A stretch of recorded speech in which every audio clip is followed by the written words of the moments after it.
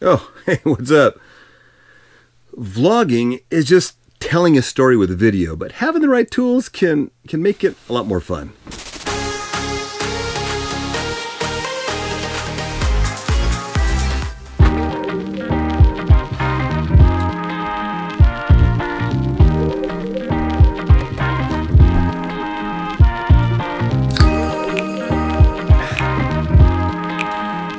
What equipment do you need? Well, obviously you need the GoPro. They just came out with the GoPro Hero 9, which is amazing. Don't have that one yet. I'm vlogging right now on the GoPro Hero 8. You don't need any additional attachments or things to make your video actually work and be good, but some stuff's gonna help. The mics on the GoPro Hero 8 and 9 aren't bad at all, but you're for sure gonna get better audio if you use an external mic.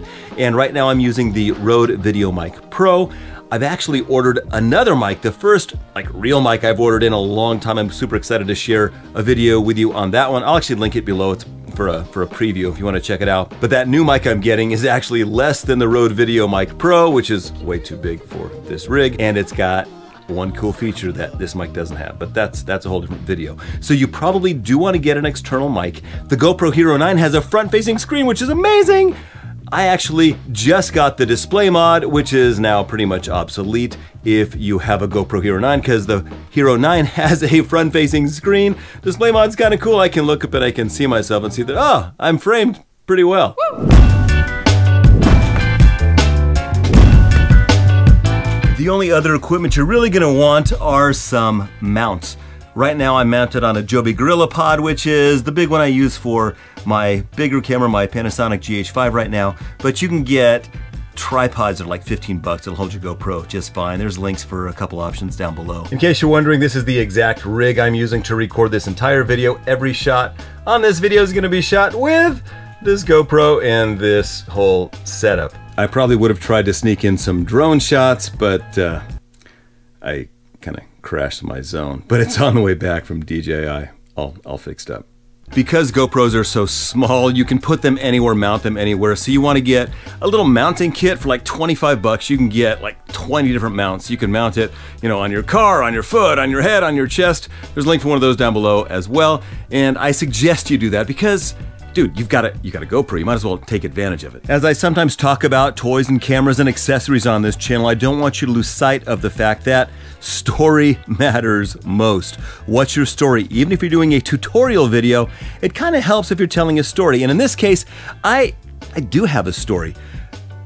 I sold my house in Southern California. I've got a whole new channel about that right up there. You can check that out, Life Untethered, where I talk about selling my house in Southern California, buying an RV. This one you're seeing right now, this is more than I've ever shown of this RV. In fact, it's kind of premature on the other channel. Renovating it so I can live in it full time while I'm building a house here in Southern Oregon. That's my general story, but today the story I'm gonna share with you as we talk about vlogging on a GoPro is, where is the nearest river access to my property? Which is near the Rogue River. I just don't know where the nearest river access is, so this adventure is gonna be finding river access from my place. By the way, here's what my place looks like now. It is in the middle of being built.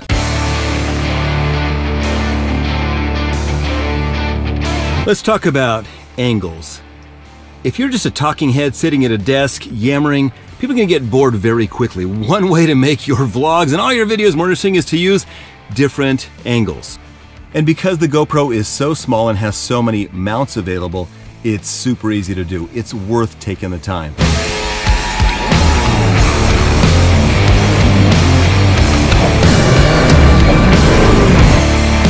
Let's go find that river.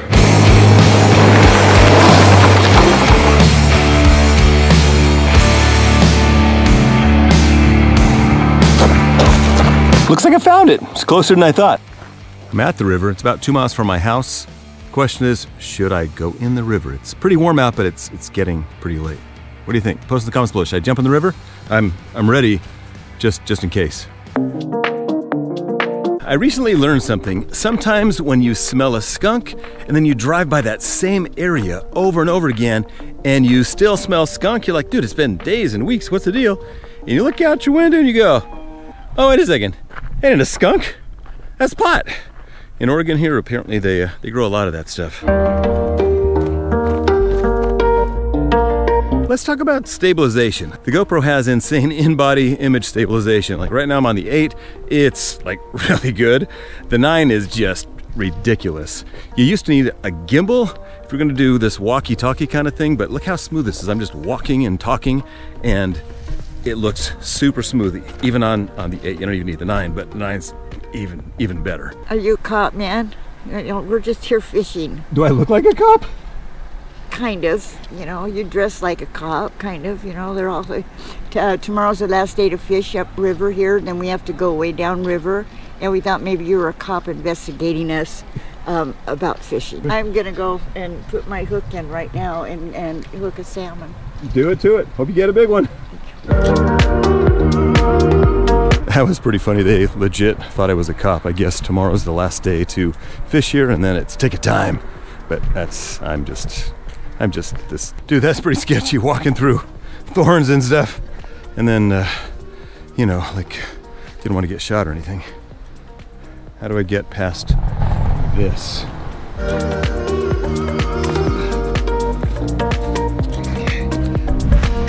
Let's talk about lenses. GoPro's got 3 lenses, digital lenses. Right now we're on linear. That's the most zoomy of the lenses, and it's the one that's gonna look most cinematic and most natural. You can also jump into wide, which looks like this, which, you know, might be okay under some circumstances, but notice that you can see my mic in the corner there because it's too wide for this big obnoxious mic. This is not a great mic for a GoPro. You also have super view, which is a 16mm lens, and it's really, really wide, and it gives you that GoPro-y feel. And if you're going for that, that's fine. You know, sometimes you might need it because you're in a tight space. But if you want things to look more cinematic, stick with linear.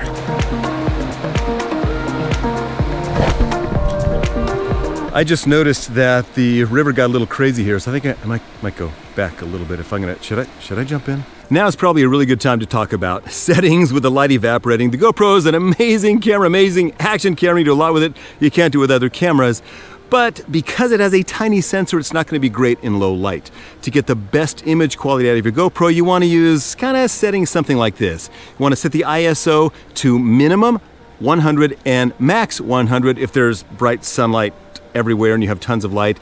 And if you really want to push it, like a little early when I was inside my RV, I had it at max 400, still pretty dark, but if you go any higher than that, you get a lot of grain, it's just not going to look good. I shoot in 24p, that's 24 frames a second. The reason I do that is because you get the best motion blur and it's the most cinematic looking. If you go to a movie theater, everything's shot in 24 frames a second. That is what we have been accustomed to and trained to think is cinematic. So I shoot in 24p for that similar effect. I shoot almost everything in 4K unless I'm going for some slow motion that doesn't have the ability on my camera to shoot in 4K. I can go up to 60 frames a second in 4K, but if I want to go to 120, or I think I can even go to 240 on this camera in HD, then I'll just drop it down to HD. But then I'll always scale up to 4K when I upload because you'll get the best resolution on YouTube by uploading in 4K. I set the sharpness to medium. If you have it too high, it looks artificial, and I just use GoPro Color. Looks pretty great. By the way, if you'd like to vlog on a GoPro, go ahead and hit that like button right now. It'll really help out my diminished self-esteem. Also, hit subscribe. Yeah, that'd really help. This looks a little safer right here. I think maybe I'll jump in here. You should know that when somebody's on YouTube watching videos, they have a very, very short attention span. So you want to change locations a lot. Yes, it takes longer, but it makes your videos much more watchable, and it's going to keep people engaged longer. If you're a business owner or a realtor like I am, if you want to create videos that people are going to keep watching, change locations, go places cool, go somewhere like this. Pretty cool, right? The goal with every video should be to make your viewer feel something. You should decide in advance what you want your viewer to feel. If it's you want them to feel a sense of adventure and excitement,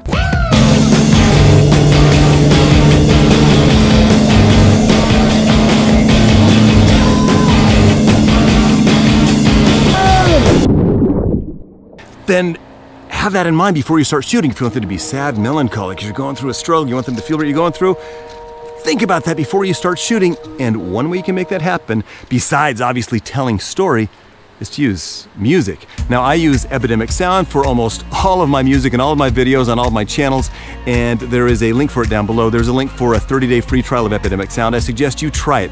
Yes, there's free music you can get on YouTube. There's free music available at various places on the internet, but Epidemic Sound has an amazing selection of music. So you should check that link out down below. It makes a world of difference.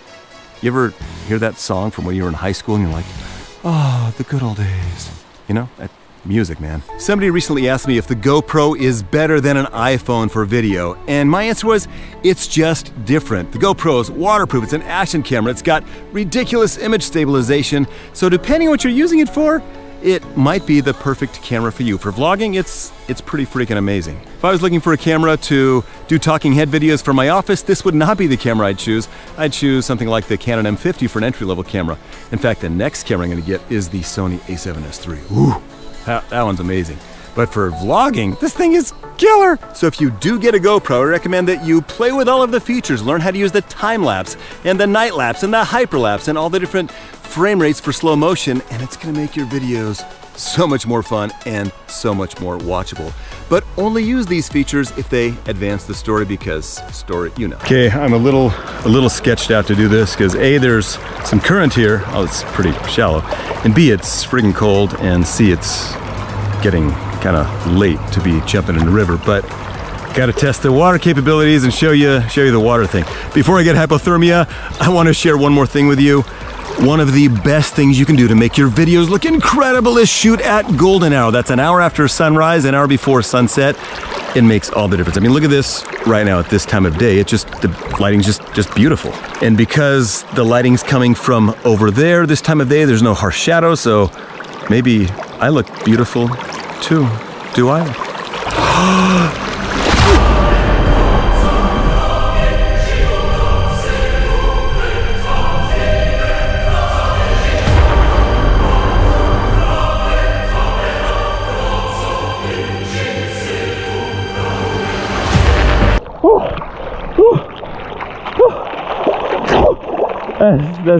That's pretty cold. I think that's all you get. By the way, you probably can't hear me very well because if you get water in the mic, it sounds awful. So here we go. There's a little dot, you have to blow it off. So just blow off the dot and hopefully it'll sound better. Also, if there's water in the lens, you just lick it. When I scuba dive, you used to just spit in the mask, and on the lens, you lick it. Something in your saliva helps that out. So hopefully it sounds a little better, but sometimes you just gotta wait for the water to drip out of there. Is the GoPro good enough to use to create vlogs? Epic, beautiful, cinematic vlogs? I don't know. What do you think? Post in the comments below. GoPro good enough, or do you need to spend $1 gazillion on a camera? If you learned anything in this video, I've got a free webinar at videosecretswebinar.com where I teach you what you need to do to create better videos to grow a business. So check it out, it's free, videosecretswebinar.com. The very best thing you can do to get better at making videos and making better vlogs is to start creating. Make videos, don't put it off, don't try to be perfect, don't wait till you have the best camera and best setup, just start creating now with whatever equipment you have. I sure hope these stairs are the way out because I have to go back the way I came. It's not gonna be pretty. No trespassing, I'm just trying to find the road. I hope I don't get shot. This is not the way out. This is somebody's property. I'm gonna have to go back the way I came. Oh boy. A little more than I had anticipated. Oh, nice. How do I get out of here, man? Well now, wasn't that an adventure? To see more videos on creating better videos with your GoPro, check out that link right up there.